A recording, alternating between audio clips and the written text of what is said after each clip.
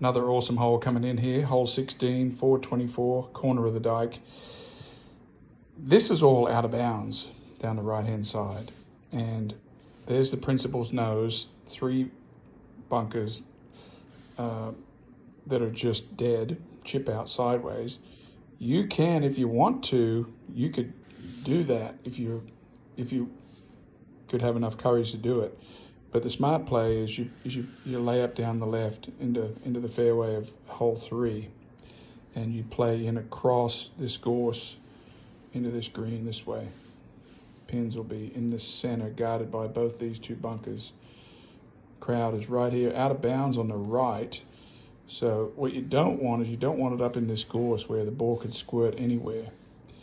But, you know, I played this hole with the wind, you know, this way, and the only place you could hit it was over here. And I've played over here, trying to hit it over here, and I've got to hit a low 2-iron to try to run it and get it down into this area so I can play the hole. I've seen guys try to go through the middle. There also is a small layup area right in here at about 245 if you wanted to play under the principal's nose, but you're better off, in case you get a hard bounce, you're better off just being over here.